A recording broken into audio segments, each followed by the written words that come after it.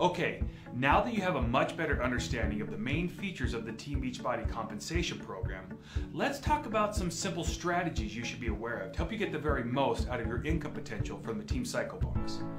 It's important to realize that every business is different, and it would be impossible to share just one strategy that would work for everyone's situation. So I'm going to cover some simple concepts here to help you understand how to better think strategically about volume and the Team Cycle bonus. But I would encourage you to work directly with your sponsoring coach or an upline leader on your team to develop a strategy that is tailored to your specific business situation. We're going to cover three things here. First, multiple coach business centers. Second, working with a spouse or partner. And third, coach placement. Let's look at what each of these are, and then we're going to go through some examples to illustrate how they can be used strategically in the Team Cycle bonus. First, let's talk about multiple coach business centers. When your business reaches the rank of 2-star diamond, you have the option to sponsor yourself and place it in your downline organization. We call it opening a second business center. And with that additional business center, you now have the potential to earn income from 2 accounts in your organization. And when your second business center reaches the rank of 2-star, you can open up a third business center. In fact, you can open up to 25 of these additional business centers as each one reaches 2-star diamond. It really is an incredible feature of our compensation program. Now, let's talk about working with a spouse or partner in your business. We often find that when one person in a household starts to coach, that their spouse or partner also wants to start their own coaching business as well. In this situation, it's important to remember that each person is responsible for their own coaching account and the success of their own business, but you can absolutely work together on the same team. And working together can definitely have its benefits. It's more fun.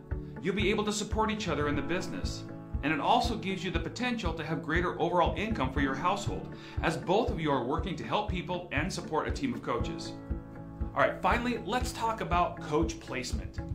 Placement refers to where you place the coaches you enroll in your business's organizational structure. You remember the whole left leg, right leg thing. Now, by default, your placement setting in your coach office is set to automatic placement. And any coach you enroll is automatically placed on the outside leg with the least amount of volume. You can change this in the coach office from automatic to what is called preferred placement, which allows you to specify exactly where you want your new coaches to be placed in your organization when they enroll with you. As your business grows, it is important to pay attention to where your new coaches are being placed. Why is that?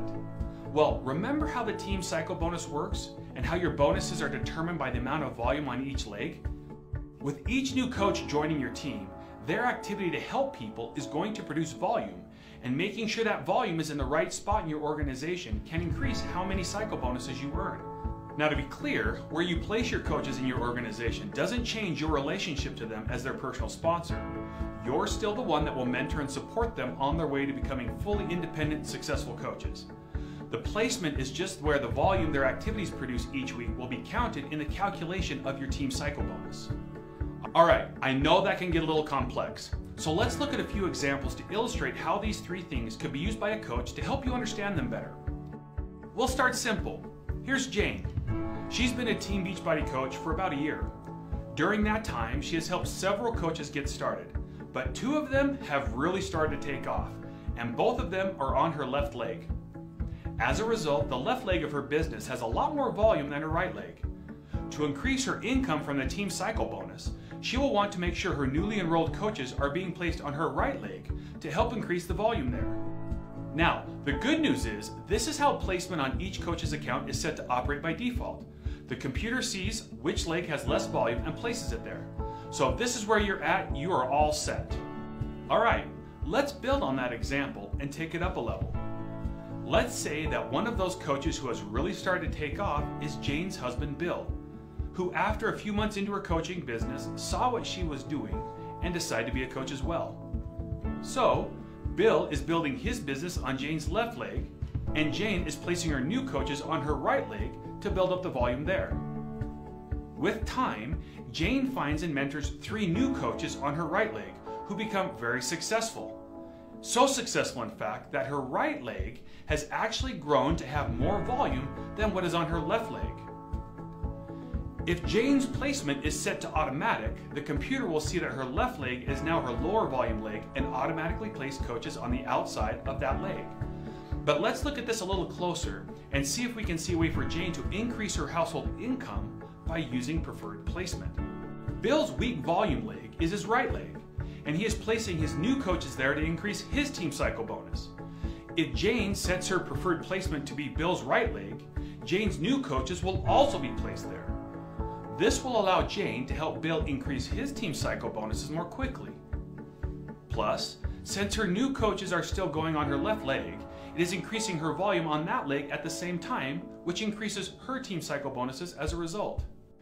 In other words, she is increasing her overall household income, since both her and her husband are benefiting from the volume being created by the activity of the new coaches she's placing on Bill's right leg. This same strategy could be applied when you are trying to decide where to place an additional business center. If you map out where each business center in your household is in your business organization, and you look at the weekly amount of team volume on each leg of these business centers, you'll be able to use preferred placement to put your newly enrolling coaches in places where the volume they'll create from their activity can have the biggest impact on your household income. Now, as you begin to grasp the concepts behind these examples, you're going to be in a great position to make strategic decisions to help you maximize your income potential with our team cycle bonus. The purpose of this video was to expose you to some of these ideas and help give you some examples to reinforce those ideas. Every situation is unique, but if you understand how it works, you'll be better able to look at your situation when the time comes and make the decisions and decide what is best for you. Thank you very much.